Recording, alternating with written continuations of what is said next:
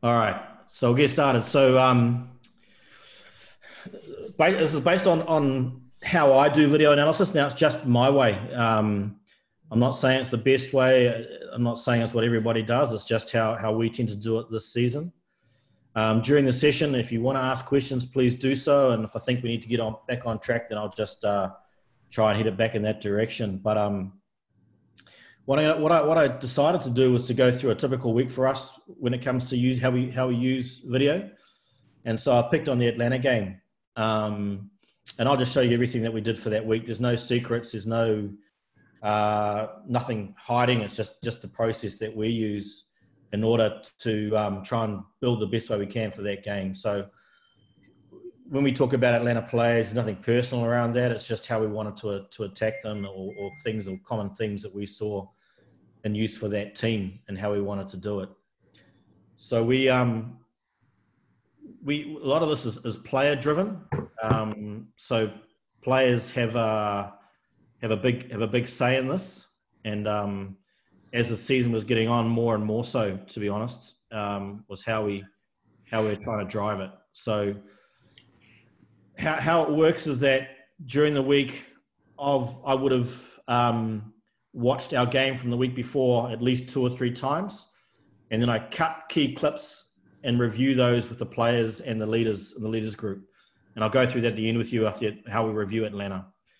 So how we preview Atlanta is that I work 2 weeks ahead of myself. So 2 weeks before, I've watched all of Atlanta's games, and then I try and look for themes. I try and avoid looking for one-offs because one-offs are exactly that. And so I try to look for themes in terms of, from my attack point of view, how the defense sets up, what sort of line speed they use, what sort of set piece defense they use. So any common themes I can see from an attack point of view is how I break it down. I look at their kick strategy, I look at their set piece defense, and then their setup from like phase defense. And then the leaders go through those clips that I've shared with them, and they come up and they bring to me what they think the game plan should be based on those clips that I've shared with them in the foundations. And they obviously watch the opposition teams play as well, and they might have something different. And so we have an open discussion around that. We don't always agree. So for example, leading into Atlanta, Danny and Jason, who are my 2 attack drivers, they had a disagreement about a few things. It wasn't an argument. It's just they had different points of view on how it should be done. And that was quite common with those 2, that they like to challenge each other. For me, it was great because it was always done really well how they did it. They're quite different people, but their combination on the field was what mattered most and was what was really good. So, but those 2 drove my attack. So I want to show you is the clips that we chose to show the team before Atlanta. Now, the clips will seem quite boring and you wonder why we've chosen these particular clips. Like I said, there's certain things about our game we felt that we could manipulate in Atlanta's game. And so these are the clips just to show to the team the why we're doing what we're going to do. So and after I've shown you these clips, I'll show you the what we're going to do. But this was the why we were going to do what we're going to do. Does that make sense so far? Anybody got any questions around there? You can just make sure there's nobody else waiting to get in. Yeah, I've been admitting them as we're going. Ken, as I've been yarning, good. Them, so Thank hopefully you. we're all okay. So the first thing we looked at with Atlanta is we tried to get a basic breakdown of them. Now they were quite a deliberate team, so I watched 4 of their matches, and a very, very structured team, probably the most structured team in MLR, and they had a very deliberate kick strategy.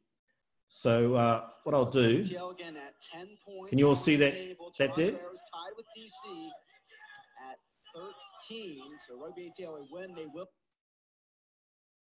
So this is quite a common theme for Atlanta. So what we're looking for here is they play very little rugby in their own half, and they have a very deliberate setup like this, and they kick straight down the middle of the field. So a common theme. At 13, so Rugby ATL win, they will be in the top spot entering next week. When I show you the next clip, again, like I said earlier, we're looking for themes rather than one-offs. Send this off, and Toronto 2 tries to start the second half, and now suddenly ATL and the crowd getting some momentum like they did a week ago via a card. Ferguson off. Arrow's going to have to go with Riley DiNardo, the 5'5" scrum half. You can see him there, number 21. His sevens experience, not only the third string scrum half with behind McKenzie and Ferguson, but being called into action here in a very key. So you see a real common theme of their game was not to play in their own half and to kick, unlike most teams, straight down the middle of the field. So what we decided to do with that is that we wanted to use that because their set piece was really, Atlanta's set piece was really strong. They've got some really high stats around that. So we want to take any ball they could give us. And so we based it on the halfway line. So our idea was to beat them to that halfway line in a race, is what we called it. So our race was to get back before them and to get to halfway before them. Bowman straight to Adams. And then from that side there, we just looked at the defensive setup from there. By Montez. And from there, anyone to juice what we wanted to do from those sort of situations where we wanted to put the ball after that. Just looking at that picture there. No worries, no wrong answers. Well, there are, but I won't jump down your throat. We don't see the game film. We just see the list. Oh, you don't see the picture? No. You don't see the video running on the screen? No, sir. Ah, sorry then. How do I? We saw a goal before, but right now we don't. Oh, okay. Can you see that, From the Canadian fans, Joey? they're looking for the high tap. Yes. Okay. So based on that picture there, you can see they've got around 8 players in a very narrow space. So our plan there was to, from these phases, we want to work to edges. Basically is what we're trying to do. And what that does is help us organise our attack a lot easier. And it also makes them work a bit harder. So if they wanted to kick, we wanted to retrieve. We were going to take that kick and we were going to play. We decided we didn't want to kick back to them. We wanted to play. Any questions on that? Okay. On your, real quick, when they kick down the middle and you say you want to play the edges, does that mean when they kick down the middle, work it to one inside of 115, then work it to the other 15? Correct. So what the one of the reasons for us is that they're a very structured defense, Joey. So we were trying to group them and get their slower players who are quite robotic into the middle of the park if we could. And that's where we thought we could get most dividends, really. And so we just kept playing these, and this was. Can you see that one? See that clip there? Now I can. Yep. Yep. So that's New York. They're playing there. Lots of life wingers on this team, on this Rugby Atlanta team. We start again with Rugby ATL. Fuka takes it. And then we'll move it around now for the kick downfield. A few life faces at. So similar concept, different kicker. So left foot kicker. So working from the right side of the field. Again, kicking deep, not trying to find touch deliberately. And so again, we wanted to beat them to that race to halfway if we could. And from there, we wanted to play. Andrew. Yes.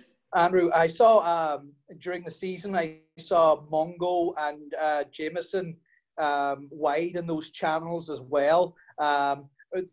Having the loose forwards getting into the wide channels, is that by design also in flooding that area? Yeah, so our policy on counter Rolly is that 7 and 8 or 8 and 6 will always go to the wide edges. Tight 5 always go back to the middle. So if it's 15 or 10 usually retrieving the ball, they know they've got an out by going to the middle of the park because the tight 5 will be there.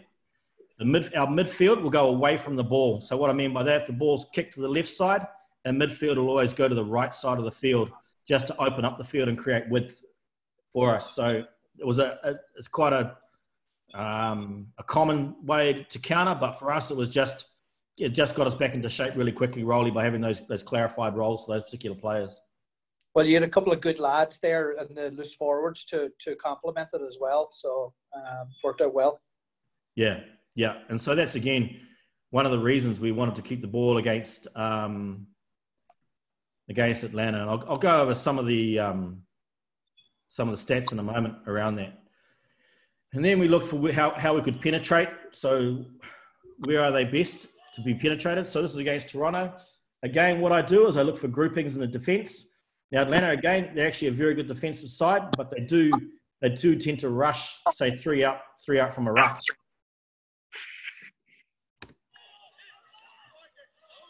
And so when teams unstructure on them is when they become vulnerable. So here they get quite robotic in their tight forwards, and this is obviously he's quite quick, this player from Toronto, but he picks on a tight forward. And they do present a few opportunities like that from unstructured type play that we felt we could probably do better than Toronto. And then from there, we look at just typical defensive shape.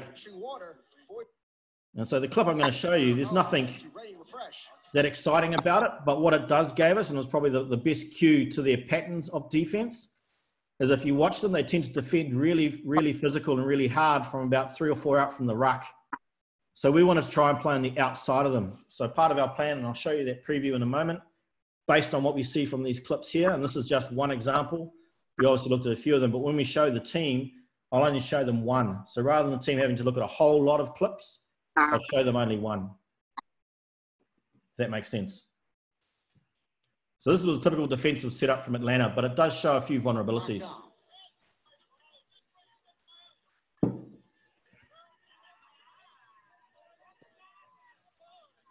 Toronto enjoying a bit of possession here. They are down by 4, though. It's their first matchup with an Eastern Conference opponent after a visit to Vegas against Houston, along with a visit to Austin and Seattle last week. Manuel Diana with the carry. We haven't heard much from him today. Played very well last week against Seattle. So what I'm looking at here in particular is their A, B, and C defender. Can you see the cursor there, everybody? So that defender, and that defender are the 3 keys I'm looking at. 1, how they align. 2, how quickly they align, and where they want to apply pressure from. And so that's that rush we're seeing. This guy here, he's about 3 or 4 out from the ruck. Pretty common theme for them was to push really hard to try and squeeze attacks back inside. He's again getting more involved here at the start of the second half. Big year Bryant. Bryant International, 2 tries at the 2019 World Cup. So again, if you watch them, they actually realign really, really well around here. But if you look, we call it narrow D. So that if you look at all the defenders, they're actually inside that 15-meter mark, apart from the winger who sits quite deep. Now for us, the way we play, that really interests us. So that's sort of an area we generally like to go to. Through generally our centres, through DTS and through our wingers, we'll generally try and manipulate that space if we can.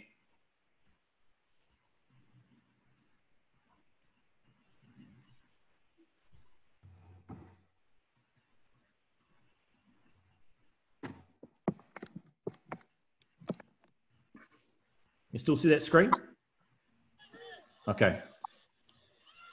So again, I'll explain in a minute what we're looking for here as well. Moving ahead, he had the early try in this matchup, his first of the season.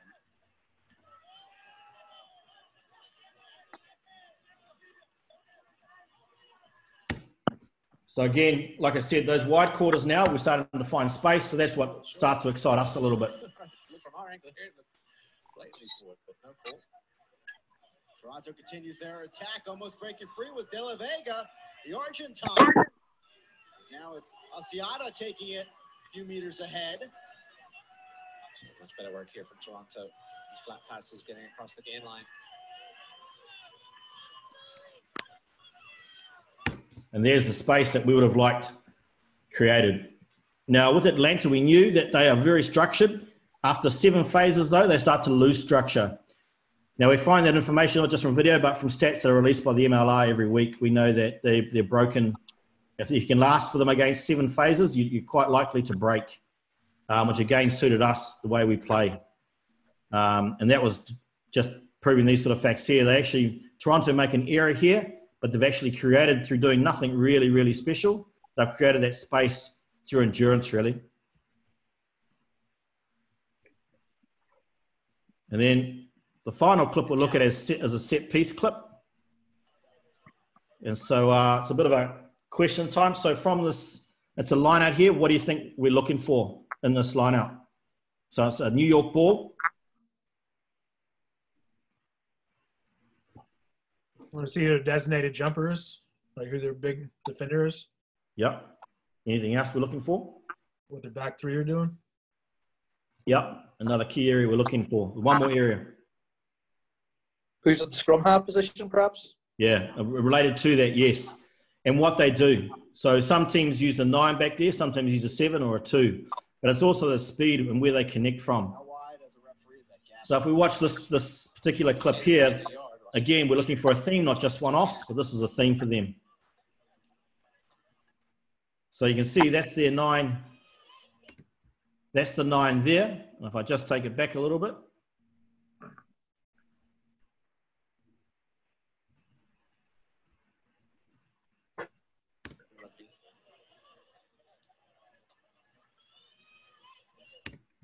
So it's that little seam we're looking at between the line out, which is covered by our pictures, unfortunately.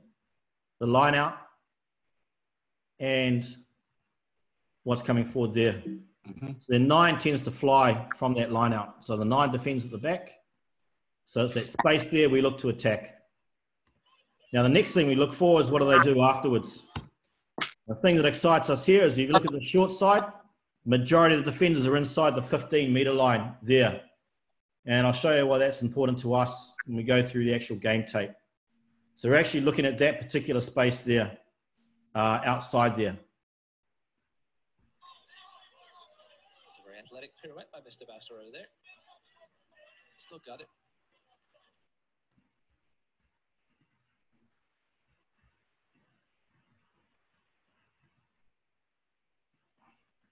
So any questions about that so far?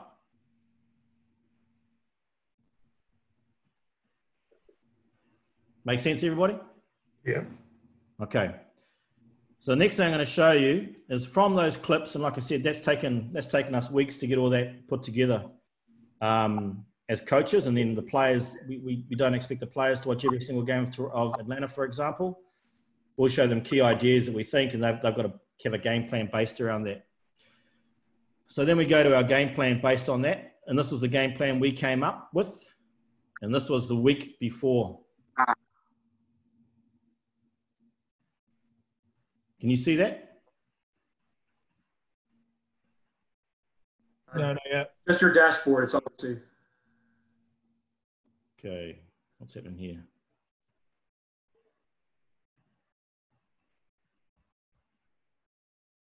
So how are we looking there? Still the same screen. Can you see that?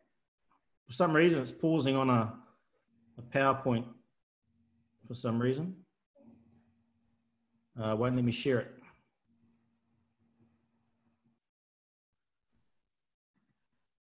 I wonder if you minimize your dashboard, or are you running your presentation through your? So I just put it on my normal screen. Ken, is there anything else I can do? Can you see the screen there? Yeah. Yes. Yeah. So when I go to a PowerPoint screen, it tends to, for some reason, it pauses the share. Yeah. There's probably, I think there is a setting on your shared screen where you can just share just an application or your entire screen. Okay. It might be just set on just the application. That makes sense? I see. Yeah. Got you. Got you. We're all still learning this technology. There you go. Can everybody see that? Yep. Yep. Okay. So this is our game plan we present to the players. Now, this is shared between myself and our tech group, which is made up of about 5 players. And so what we say is our most important one is always secure set piece. Now, for us, there was obviously an issue all season, our set piece, and we don't hide from that. Our scrum was the worst in the league, and our lineout was, I think, 3rd worst in the league. So we knew we struggled there, so it'd been a massive work on all season to work that. But one of the other key points we wanted to win races was outwork Atlanta. Because they're such a structured robotic team, we felt we could probably outwork them and beat them around corners. The other one was the ball carrier. We wanted to play out the back a lot. So our snap ball is our back ball. As I said to you in that earlier when I showed you that video, they tend to want to push hard on the third from third defender. So we wanted to play outside that. The other one here was stress their set piece defense, and that's where I showed you the clip with the 9 flies. So blue +1, white rumble, those are basically what we call our starter moves that we usually play. And Danny came up with blue +1, which is we have a core move called blue, and blue +1 is just a variation on that particular starter. Transition plays was basically our kick receipt. We knew they were going to kick back to us, so we wanted to work to edges from those particular kick plays. And then what we knew they would do, they're very good at the breakdown. They were going to try and muscle us. We knew that because they were bigger than us, and so we had to be accurate there. As I've talked about a lot, they were going to kick deep to us, so we wanted to work hard back in order to go forward. And they were going to be deliberate. So we wanted to hold the ball for long periods of time. From our stats, we knew we were the only team in the league that scored more than 1 try after 10 phases. So in 5 games, we scored 3 tries from 10 phases plus. So we felt against Atlanta, we knew they got unstructured after 7 phases. So we wanted to hold the ball for long periods of play in order to break them up in that regard. Now, the little quote down the bottom, we have a theme each week. And our theme this week was based on Floyd Mayweather in terms of wanting to really go into the fight and stay in the fight. We'd sort of, the week before against Austin, we were up by 23 points at halftime, and we let them back in the game. So we wanted to finish off Atlanta because we knew they were the one team that would stick with us the whole game. And if we didn't stay in a fight, then we were probably going to lose that game. So we show those bullet points to the team in a meeting based on the video, and the players will present this with me just giving a little extra input. Is there any questions about that? Are you going to get to the point where you're talking about how you're going to attack their defensive setup on the lineouts? Where that be inside the 15? Yeah. So, okay. All right. I don't want to jump ahead. So no, you're right. It's so stuck in my head right now. These are here. It's a good question. These plays here, blue +1, white rumble, and spangled, are all basically executing from a lineout or scrum. Oh, okay. So without actually explaining what it actually is, these are all trying to execute to manipulate that defense from those lineouts, and one in particular from a scrum. Red, blue, and gray, these are all we call our starter plays or our maps. So what we do for our attack is we pre-call three phases. After 3 phases, we play what's in front of us with a basic game plan that we've had during that week. And so we just pick the particular game plan we think is going to be most effective for those particular teams. Does that make sense? Yeah. All right. All right, question, Coach. Go. These plays, blue +1 and everything else, are they plays that you've already had in your arsenal and then you're using these plays for this specific team? Or will you add a play each week that A, is something new that the league hasn't seen, and B, is a play that's specific towards that team that you're about to face? Yeah, good question. So we have a basic launch called blue. Now, blue +1 is just a slight variation on that. So we've worked on blue all year. So every player knows what blue is, knows how it's structured, knows how it works. And then for this particular game, we just added a slight variation onto it. And we'll do that for other calls as well. Does that make sense? Yes, sir. Perfect. This is our attack plan from lineouts and the types of lineouts we wanted to call in those particular zones. So the red zone's our attack area, the white zone's our exit area. The red words down the bottom, that's our kicking strategy from those particular areas, whatever it may be. So you can see we keep it really simple for here. We tended to want to use 4 and 5s in our defensive zones. This is the only game, Atlanta was the only game where we had more than 2 line-out calls in our orange zone. So we had 3 line-outs, a 4, a 5, and a 7, and a spangled is just an option off a line-out. And you can see there, we're looking to attack the connecting seam from those line-outs. And from here, when we got the opportunity, we wanted to rumble from those particular areas from attack, depending on what was called by our 9 and 10. So the players will have a copy of that as well. So that's basically their map of what's going to happen from lineouts, where the options are, and what sort of plays we want to attack from, based on video. Any questions around any of that? Yeah, Coach, can you talk more about seams? Yeah, so the seams we look for is where basically the defensive line or the back line from a line out connects to the front, the actual line out itself. So as you know, the defense line has to be 10 meters back from the line out. And it's where that connects with the actual line out. There's often space in there. Now, some teams actually join that seam really, really well. They zip it really quickly so you haven't actually got any space there. Some teams don't. So they'll fly from the back of the line out and leave a really big hole in there. And you can actually get easy yardage in order just to get on the front foot. So the goal from attacking that seam is not to bust the line. If we do bust the line, that's a bonus. But the idea is to actually just get front foot ball to get over gain line. And then we're the sort of team that we feel if we're on top of it, once we're on top of a team, we're getting gain line on them. That's when we're at our most dangerous. Oh, thank you, Coach. Does that answer that question? Yes, sir. Perfect. All right. Now, hopefully this works. Now, these are the actual clips from the Atlanta game that we showed in our review. And if I get this right, hopefully you guys can see what we actually went through. Okay. I'll try and bring that screen up, everybody.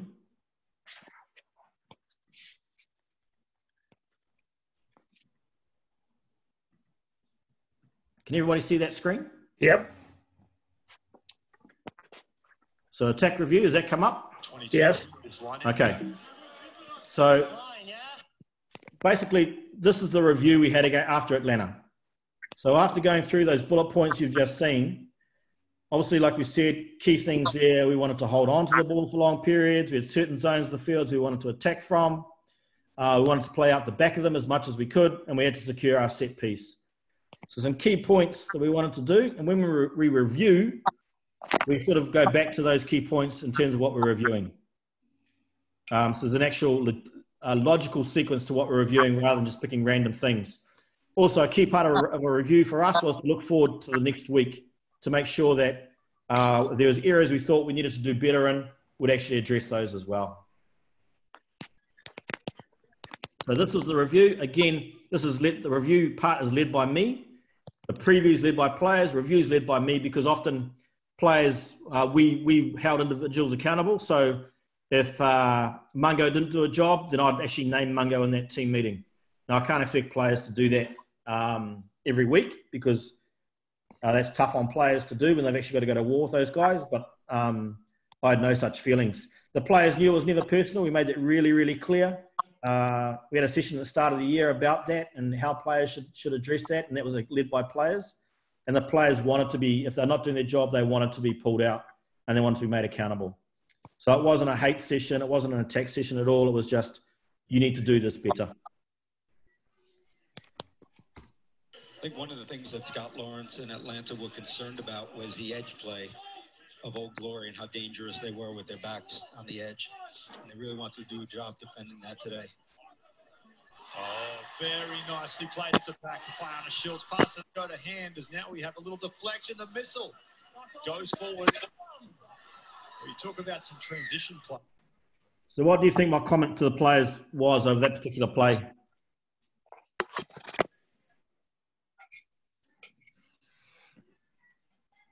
So Jameson, no 50-50 balls? Yeah, we talked about wanting to hold on to the ball. Now, this was a set play that Mikey had actually come up with, our hooker. So it was a play that he'd come up with that he thought that it could actually expose that seam that we talked about with Atlanta. So it was a deliberate play to go over the back to Jamison, and it worked well. But all we needed was Jamison to hold the ball and just build on that, like we said, the momentum we'd already created from that set piece, rather than throw the ball away like we did. So that was the message there. It was staying on game plan, making better calls in terms of how we address that. So I know it looks a bit unstructured, but it actually was a set play. Tried to go, couldn't go, and now they have to use a substitution. That one tips, comes down. Diana Schultz. Lucy Tala, flat. Palamau. Also flat. Takano Simpson. Any thoughts about what I was going to say about this particular play? I think you would be pretty happy. You went out wide. You were trying to play out past their defence. You made the ground, but I'm not sure if it did it go into touch. I'm not sure. Yeah, yes, it did rolling. Yeah. Oh, okay. Yeah. So that. yeah, Pretty ambitious, trying to run out of your own goal line. yeah, we were. I was actually really happy with that part of it. I didn't actually mind the play itself because it talked about there'd be space on edges, and obviously it's turnover ball. It was their line out, so it was turnover ball. I had a crack at Threaten here because he didn't need to throw a skip pass here. So if you look at this shape here, you look at where Threaten's gets that ball there. One, he could go himself because the centre's beaten. Their centre there, he's gone. Because of the shape. So Threaten could have held that, but he could have just given it to Renata just outside him there. Now, Renz is quick enough. He was going to make some real damage there, Renata. And instead we go to a wide pass and defence just drifts. Yeah. So I had no issue with the actual play at all. My issue was with Threaten and with Dylan for going out. So those two, I had a bit of a pop at in the review about that. Fair or unfair? It's fair comment. Yeah, Pretty very fair. comment. Sorry, Joey, go ahead. Okay. Thank you, Roy. It's a situation where they took your game plan of attacking the edge as opposed to what they see on the field. Yeah, possibly. I think, Threaten's actually he's got a great skill set, Threaten, for a big man. He's got a beautiful pass on him, and also that pass is on the button. And I think that they just wanted to get the ball wide quickly, because we'd often talked about that from turnover, getting the ball as wide as we could. But there's just a better option there in terms of doing that. Andrew, would you prefer DTS there just to be on the shoulder of Ren and then immediately drift out to be the outside man, or would you want him coming back on the inside preferably? Yeah, so there, obviously position is when he gets the ball, but he's actually got to work hard to stay in there. He's got to start coming inside now, and just using. He's got enough support there that the breakdown's going to be safe. So, but the last thing I want is to give Atlanta another line out inside their attacking half. At that stage, you look at the scoreline at that stage of the game, just after half time, it's best to consolidate those periods of time. Coach, quick question. It seemed like the guy in the middle wasn't expecting the ball. So is there a play that Threaten and the back three knew that I'm going to miss? There would have been a call. I'd say the calls come from possibly DTS. Right. I'd expect Renz to take some responsibility there too, because he can see it's just a hands. So right, but hands on. Just looking at his hands were down.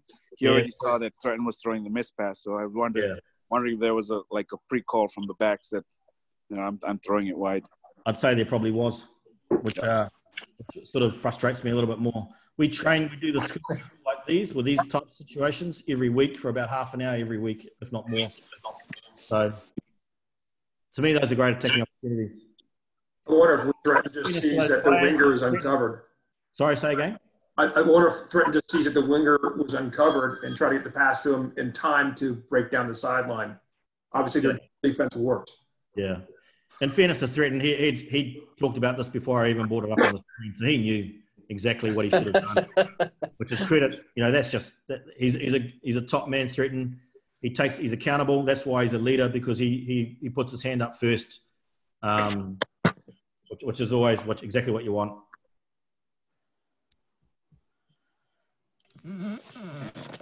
Okay, so actually I'll go back. Sorry about that.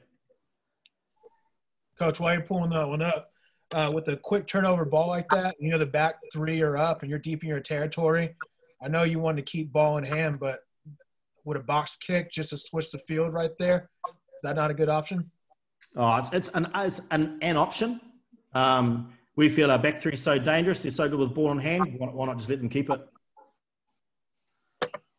But it is an option, if that makes sense. Yeah. So, makers. Yeah. Obviously, everybody knows it's no secret our scrum was an issue all season. So Jamison worked really hard on these particular plays. But the reason I want to show you this, one of our goals, like I said, was to hold the ball for long periods of play. If you watch this play, at times we go nowhere. But what we do really well is we keep recycling ball until we see the opportunity. Comes alive here at Cardinal Stadium. So what I'll do, I'll let the clip play. There's a really handsome man in the background there, and then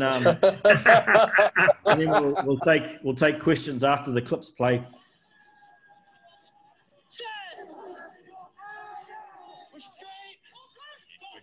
Shots off the back. Tusitala. Moves it up. That's out to O'Donnell. So some good footwork for the big man there. I can't hear. Some numbers. Run through the hands. Could do well here. Cannot get the arms free. Yet Palamo ranging up on his outside. Robinson. Old Glory have no intention of going back right into the change room. They're really pressing the issue.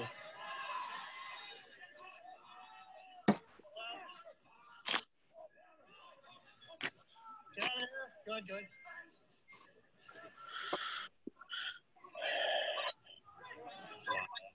Halfway line. Robinson through inside, picks up support outside. Hearn, Fraser down the sideline. Fraser back inside as he bumps up another one.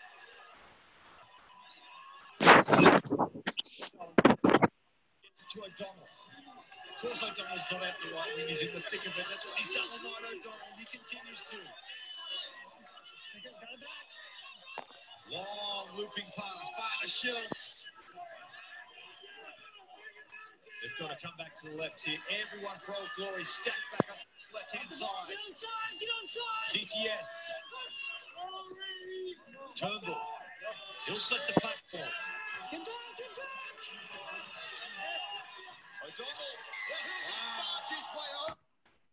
So thoughts, if we go back to our attack points that we discussed before the match, what are your thoughts on that particular play?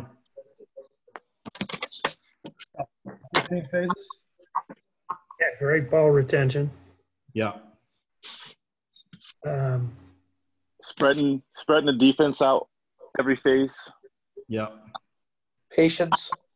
Yeah, it was probably a key one for us that I wanted to reward the players with, was patience. And then, we went to the edge multiple times, not necessarily just throwing the ball sideline to sideline, but go one phase, then go back to an edge, go another phase, go back to an edge.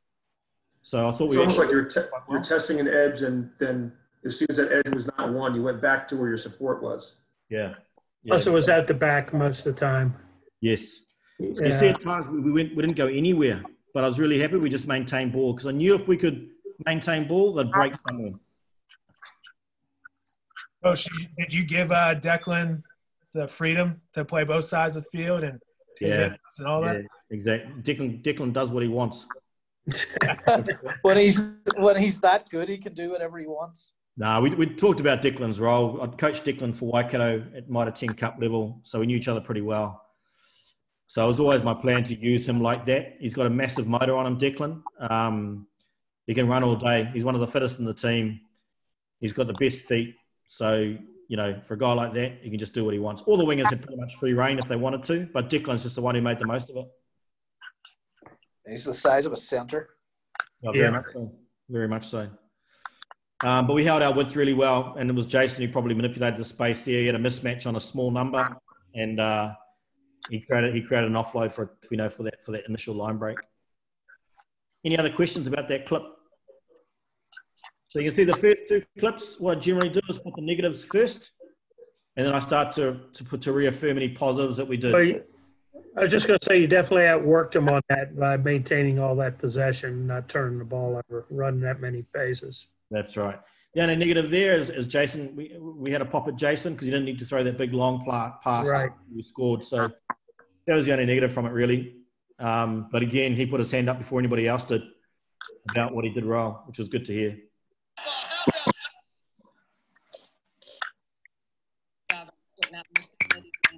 Nancy.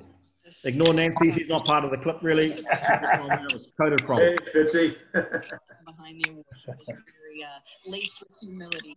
Talk about getting more women and girls involved in the sport of rugby.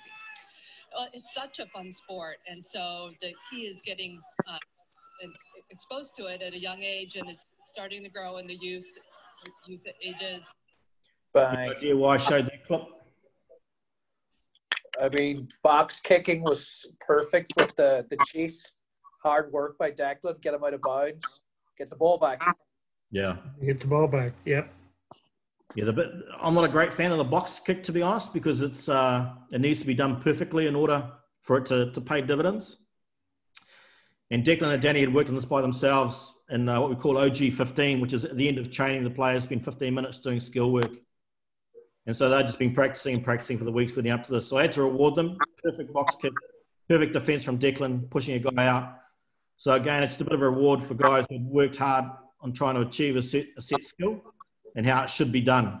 Also, I wanted to reward a chase line, which is exactly as it should be.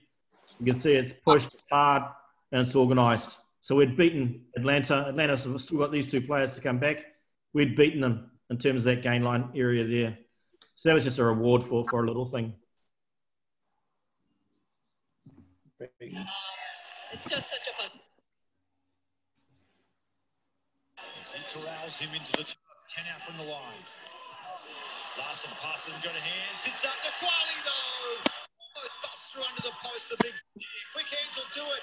O'Donnell draw a pass. Try in the corner. It is DTN.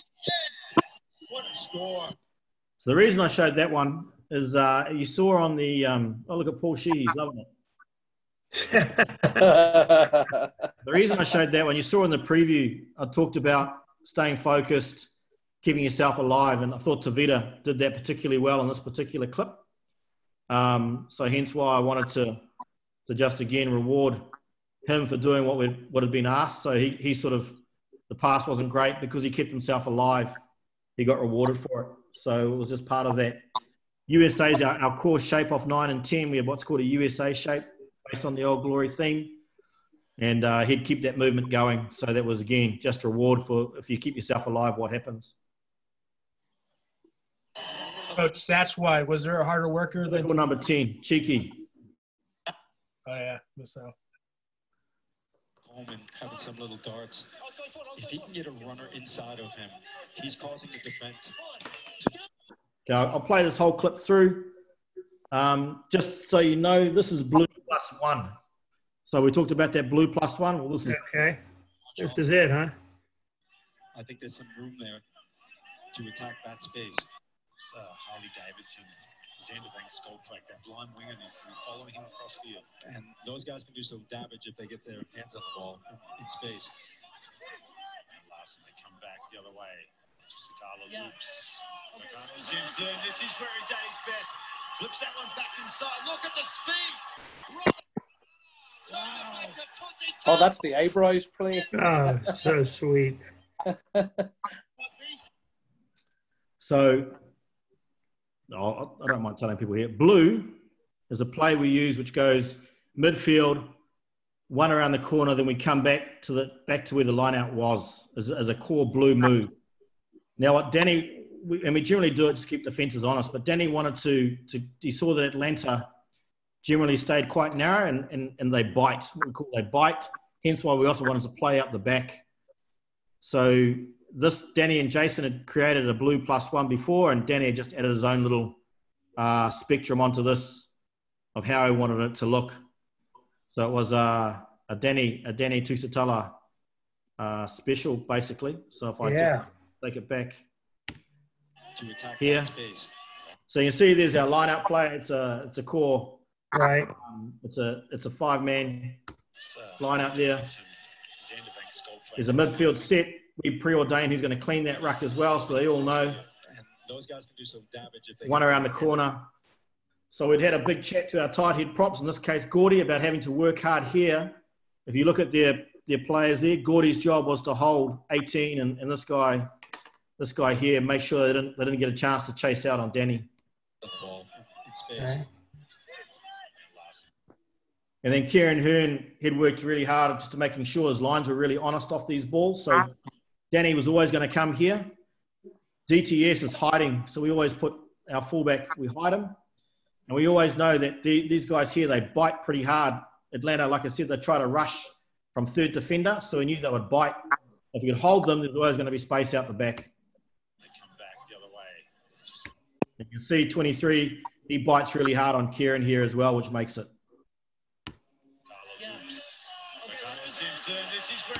And then Ren does a great job. He's super fast, but here, if you watch the speed he puts on and the angle he runs, so what sort of creates. There's Danny, you can see there, cheating again. So Danny just runs straight up the middle of the field just about every time. He ends himself there. Typical 9, just cheats as much as he can. So he'll always run that track through the middle of the park. Poor Mikey, our hooker, he gets stuck out here. He's actually supposed to receive the ball. He's at his best. Flips that one back inside. Look at the speed. Robert Tanana. Turns it back to Tosi Taylor. Forget everything. That should try and break right there. So if we go back to the points we wanted to expose them to, we knew they pushed hard on D.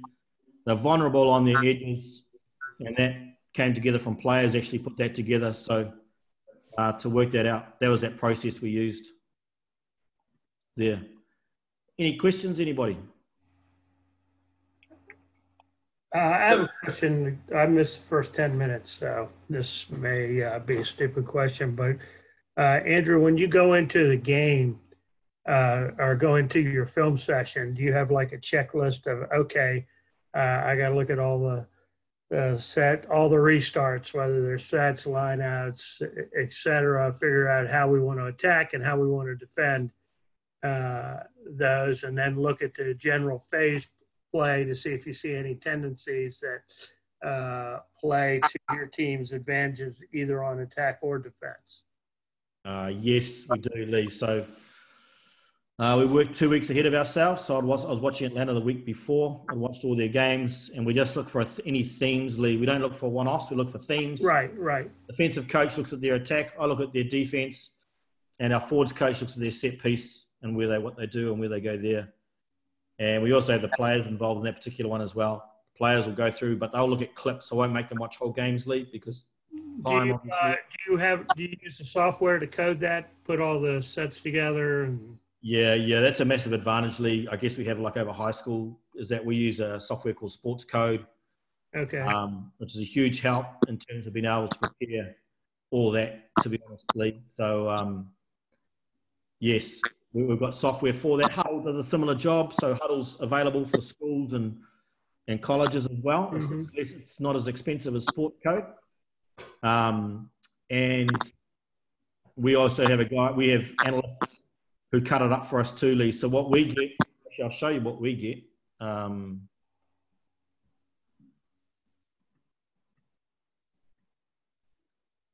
So when we get it back and I look at the game, we get what's called the raw footage. right. And it's basically, if you can see, can you see that screen there? Yep. Mm-hmm. Yes. Okay, so that's a coded game, basically what you saw there. So these are all codes here that we can Right, see. right. So I can go through each player's, every act of every player, the possession, Atlanta penalties, possession, scrum attacks, where they went, where they go. So I click on a particular box and it comes up and shows me what happens in that particular play. Right. So it's With what are the boxes for the individual players? it just shows an action. Okay. If I just hover the icon over that particular clip there, it says player 4, it was a ball carry. A ball carry from a set piece play. Okay. All right. And then from there, I'll take our particular clips and put it together in basically a 10-minute preview or a 10-minute review league. We try not to have the reviews or previews go more than half an hour. Right. Sometimes they do, unfortunately, when players want to really discuss something. Yeah. But I won't let the coaches talk for that long. It'll be generally from players. Okay, that's cool. Anything else on that? Anybody?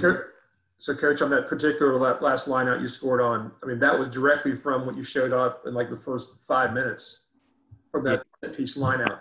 Yes. Your tendency to drift across and kind of leave 15 open? 15 meters open? Okay. Yeah. So you knew you were going to run a blue on them, midfield, based on their tendency.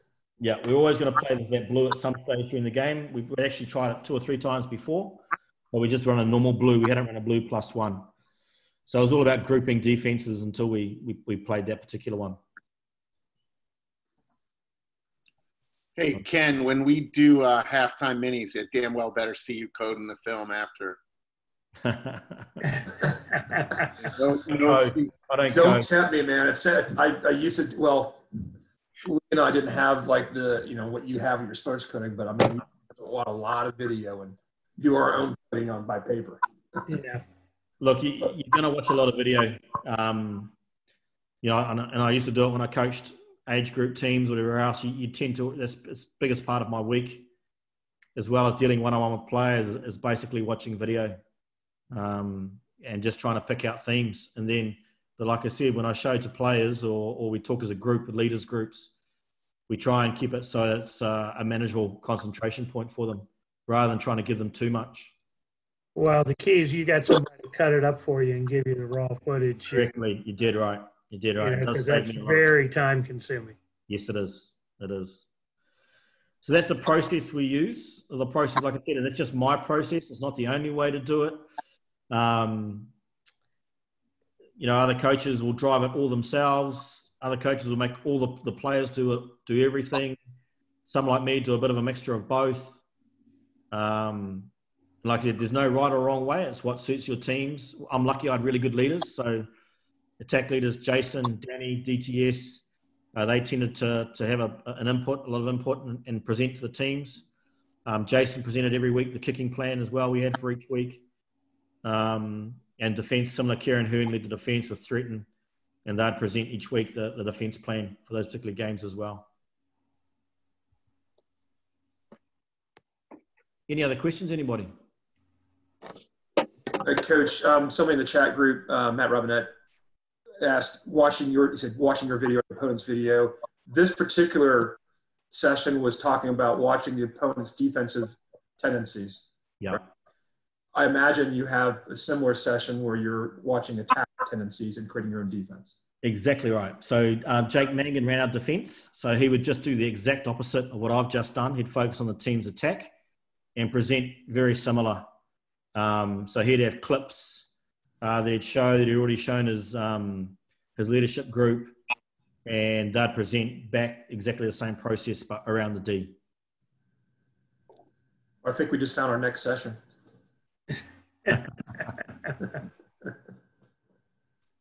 Anything else, anybody? Oh, well done. Hey, Tim, will a link be available for this recording that I can send out to my other coaches? Yes. Yes. Okay, great. I think Hope has said she was going to process it by Wednesday or Thursday. So it'll just be a little bit. Thank you. Hey, one question, Coach. Great session. Question. Coach, yeah. How many patterns do you have knowing that everyone's watching film on you in the league? And, yeah, just how many basic patterns do you have so you can switch it up every weekend, or do you just do variations on certain ones you have already? Yeah, so we have four basic patterns we'll run, and we'll have variations of all four. We'll often only run 2 in a game. We won't run all 4 in a game. They'll be in our toolbox, so to speak, so we can pull them out if we have to. But generally, we've programmed only 2, maybe 3 for a particular game. Atlanta was one of the few games we had everything available. Because it's such a structured defense, a very deliberate defense, we thought they would just keep all options live. So 4 basic ones with variations off each one. So blue's a basic pattern we run. The plus one's just a variation on it. But in saying that, the variation you use depends on what the defense does, how they. Exactly. That's what we plan around. So there's language if the 9 comes. There's language if we play off 9 or we play off 10. Again, we'll preconceive that the week before if we want to play mainly off 9 or mainly off 10. We'll have a preconceived plan before we go into that particular game. Awesome. Thank you, Coach. No trouble. Andrew, you briefly mentioned that Atlanta had 7 phase and before they loosened up. Yeah.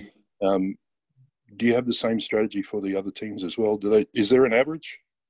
Yeah, there is. Each team is a little bit different. We just try and find patterns that we can. And so, yeah, there is. Like, I think very few teams can get past 10 phases, to be honest.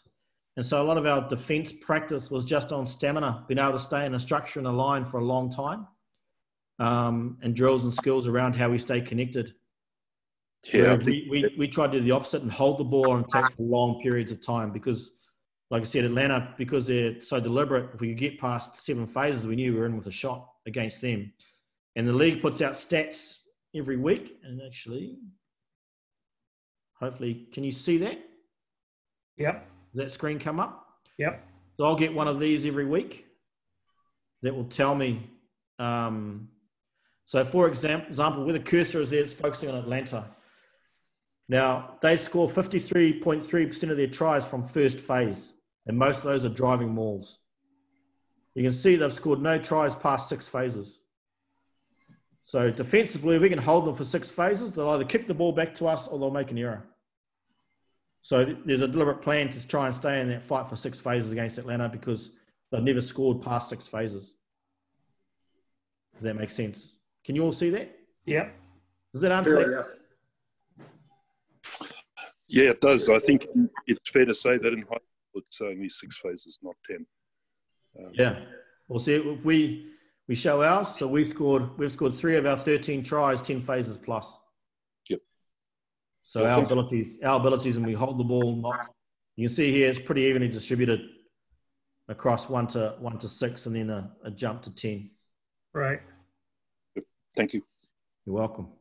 Hey, Coach, we have a question from the chat group. What's the time ratio on field practice versus video session? I'm assuming Matt means from the players' perspective. Yeah, for players, so they'll do video. So if it's a Saturday week, Monday's review week. So we have our communication meetings, so attack group meetings, defense group meetings, which is video. And then we present back to the team later on that day. And so that's a video session reviewing. During the week, line-out leaders will be watching line-outs, scrum leaders will be watching scrums, and attack and defense groups will be picking pieces out of it. And then Tuesday will be a defensive video presentation, which is usually 20, 25 minutes long, where it's a defense presentation, and then we go out on the field and put it into practice.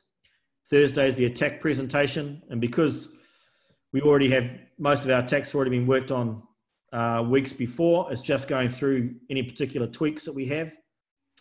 So Thursday is the attack presentation, again, 20, 25 minutes, and then out on the park. And that Thursday night is what we call our intensity night. So it's fast. It's half an hour of basic full steam ahead, fast as we can. We try and have a referee there if we can, and putting it in place. So very few. We basically balls in play roughly in a game for 30 to 35 minutes. So we try and run for 30 to 35 minutes during that session, full pace, just a shoulder on, not 100% contact, shoulder on, running a particular plan.